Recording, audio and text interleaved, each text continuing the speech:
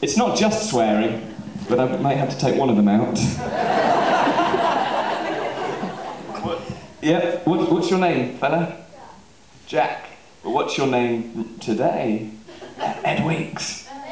Bloody hell, it's Ed Weeks, ladies and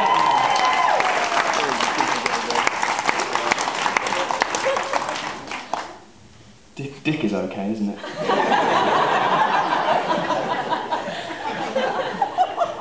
but not this one. Pass that around. No, not that one, no. No? We take a quick straw poll whether that's all right? No. Well, Ed, are you all right to shout at me for now, aren't you? Wonderful. Do you want to come up and fetch these, though? Round of applause for Ed Weeks, ladies and gentlemen. There you go. Well, you can sit. You can be on stage if you like.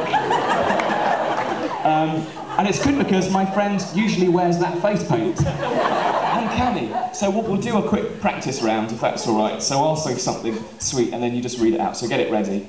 Can you read it all right? Yeah. Good, all right. So I don't mean to...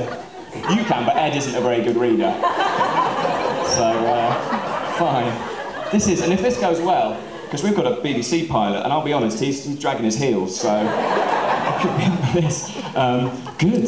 So I'll say something whimsical. Ed, and I'll give you the microphone if you like. Do you have another microphone? No. Ed, don't you sometimes wish that trees could go on holiday? Whimsical thing to have said, isn't it? Ed responds. Hey Tom, they need you for Anne Frank book signing.